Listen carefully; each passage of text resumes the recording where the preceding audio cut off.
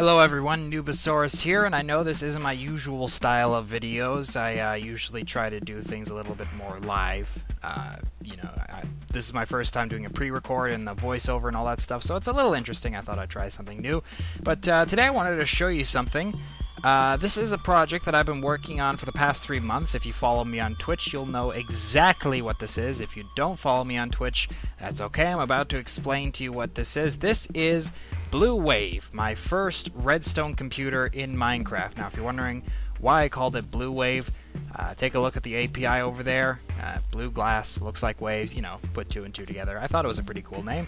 I know other people have made computers in Minecraft before. This is not a new thing, so for that reason I'm not calling this episode a Noob Invents Something episode or something. It's more of a showcase than that. But I just wanted to show you this because I thought it was pretty cool, and I'm very, very excited to show it off because, well, like I said, I've been working on it for 3 months. I do want to say it is not the fastest computer in the world. Its clock speed is about 20 seconds per cycle, so it's very, very slow. Nor is it the most powerful. The most powerful I've seen is a 32-bit computer. This is only an 8-bit. But, it is mine, and I do plan on building a better one in the future. This is essentially just the first revision. But like I said, this one's mine, and I'm rather proud of it, and I really can't wait to show it off to you guys. So, without further ado, let's go into the specs of this thing, shall we? So the first thing I want to show you is the memory. Now, there are 2 sections to the memory. There is the RAM and the ROM. The one you are currently looking at right now is the ROM. That's the black and yellow squares there.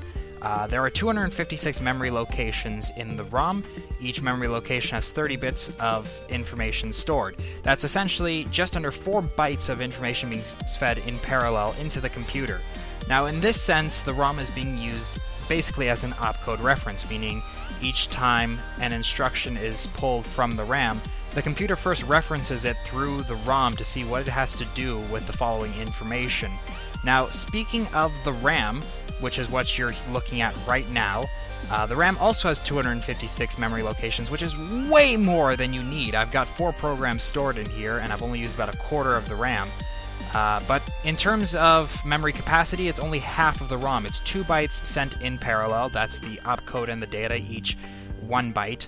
And as said, it's basically just used to store programs, variables, addresses used for jumps and calls and stuff, and data.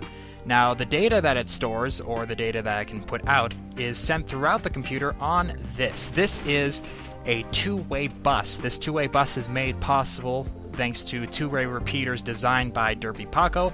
Links are in the description. For what it does, it's fairly effective. However, I have noticed one small bug, and that is due to the way pistons work.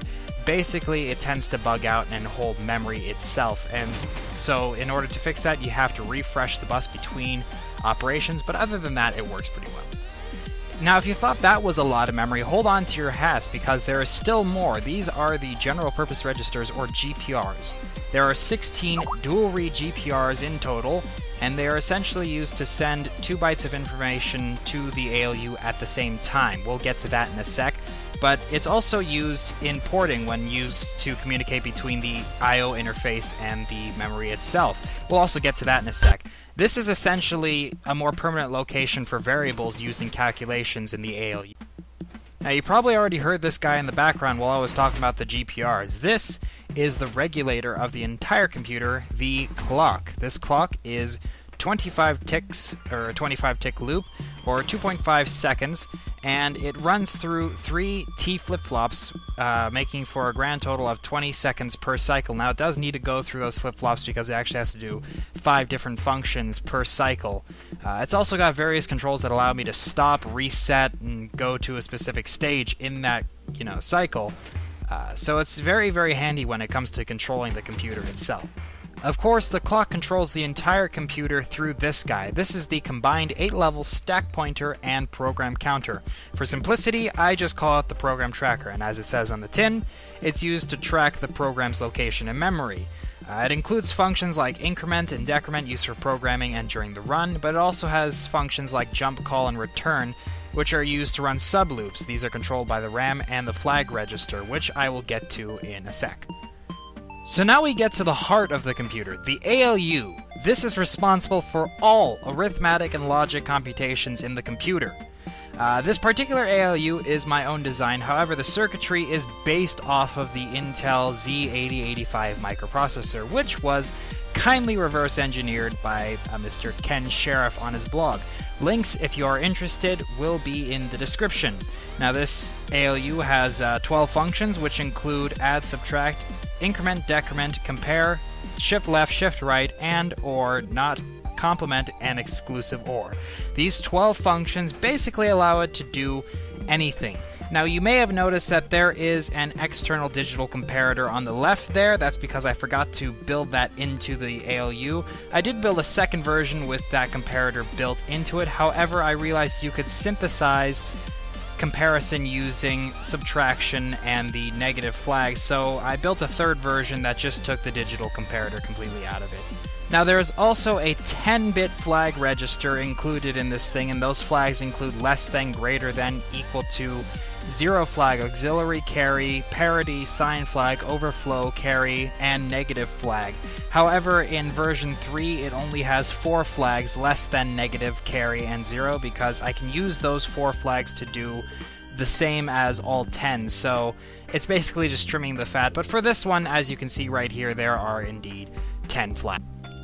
Finally, we have the API. Now the API is this platform right here used to interact with the computer, and I do want to point out the Redstone pixel art in the center. The whole thing is made of glass so you can see what's going on below you, but the API basically includes various monitors and controls.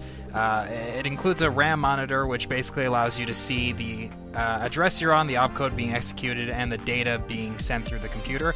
It also has a flag display so that you can see exactly what's happening inside the ALU.